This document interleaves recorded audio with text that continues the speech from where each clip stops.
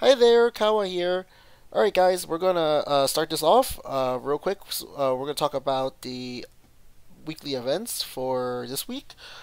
And this should be a relatively quick video because there's not too much to talk about except for what we have down here, which is the Edo Jinchuriki treasure, which is featuring Fu. There's not really too much to really talk about here because she's not that great of a unit. I don't suggest anyone to go crazy and, pull her, like, if force yourself to pull her with seal scrolls that you don't have or you can't afford, because she really doesn't do too much.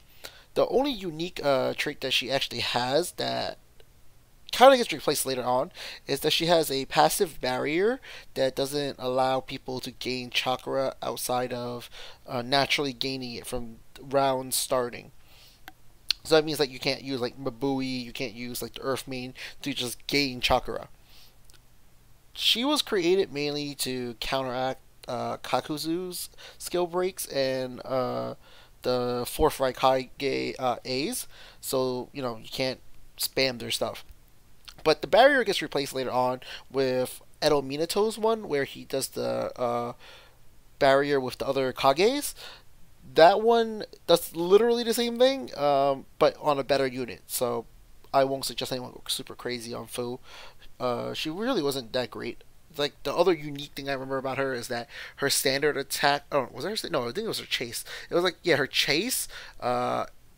It hits the primary person and it does It does like splash damage to like one spot over for the unit, for the surrounding area of the unit.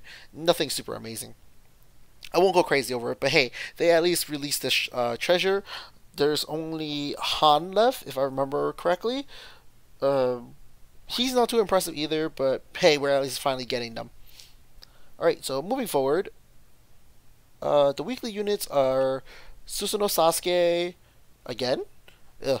Uh, Edo Tensei Itachi, Six Path Naruto, and is this a typo?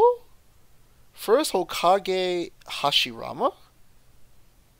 Interesting. Um, Maybe this is a good chance for me to 5-star him. Depending where he is. Alright, so this is on top of the treasure. The two main targets here are Fu and Yagura Edo Tensei. So yeah, for people who don't have seal scrolls to spare, I won't suggest you to waste your time on this treasure.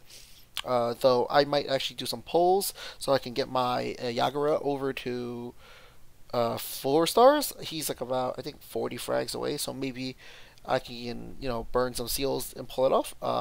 But I'm not too sure if I want to do it yet. I'm considering it, but maybe not. All right, so this week we have a total recharge rebate.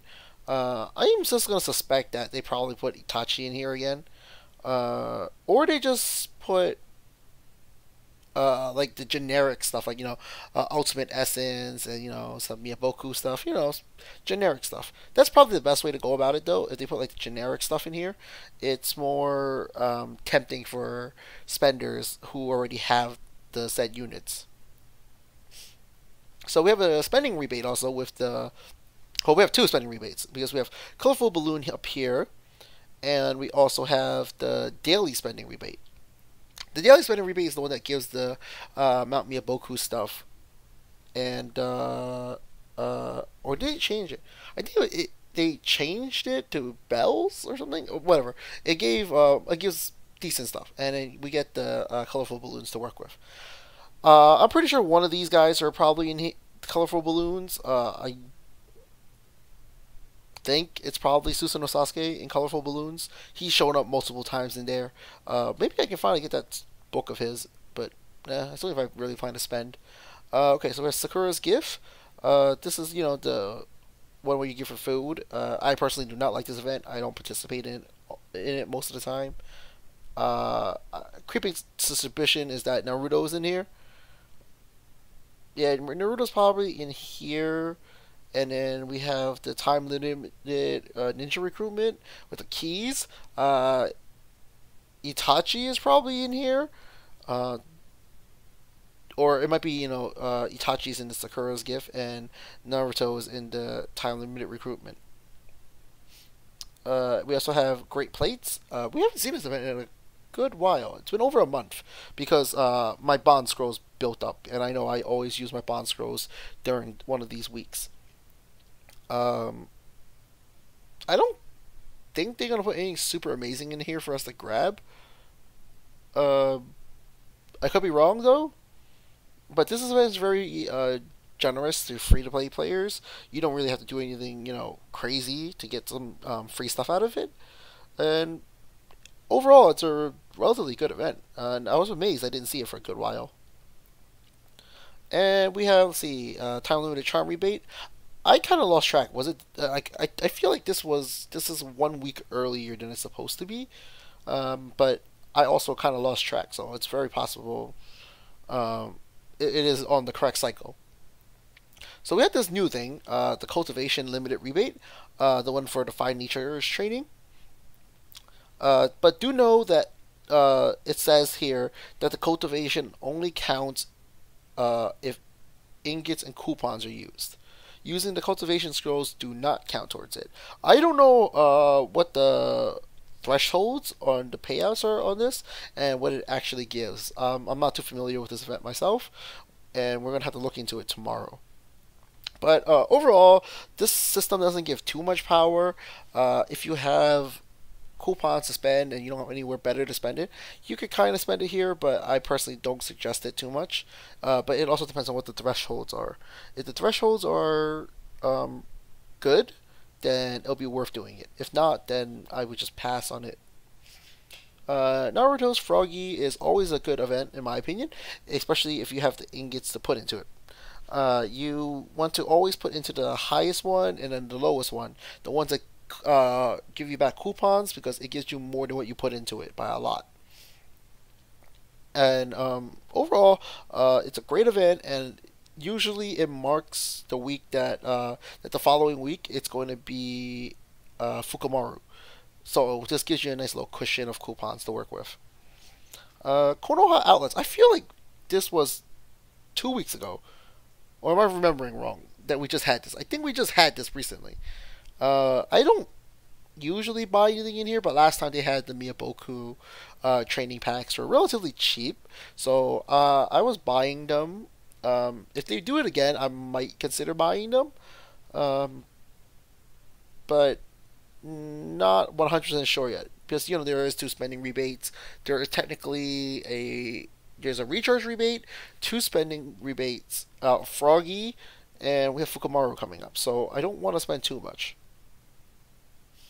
Activity Lucky Bag. This is really just for the free to play unit players. You just do stuff and they give you like random free stuff. It's really good for the lower level servers. I know a lot of people don't like it that events we have these type of events, but you have to be considerate that there are newer servers that don't have the stuff that we have, and they do need these type of events to get you know low level refines and magatamas and stuff. Like to them, this event is beautiful. To us longtime players, we don't really care, but it doesn't hurt for them to have these type of events to help out newer servers. So I did notice that I can't pinpoint exactly where this Hashirama is. I am very interested in it where he is because, like I said, I might to 5-star him and potentially get some of his frags to hold for his books. I already have his Ninja God book, so my buff is not removable, but I do want to get some of his books for the standard attack. I think that's the only other book we have right now, right? It's just a standard attack. Because the other ones are like skill trials. But yeah, I think he's probably in. It's probably in the time limited ninja recruitment. Probably. All these units here don't interest me at all, other than the Hashirama.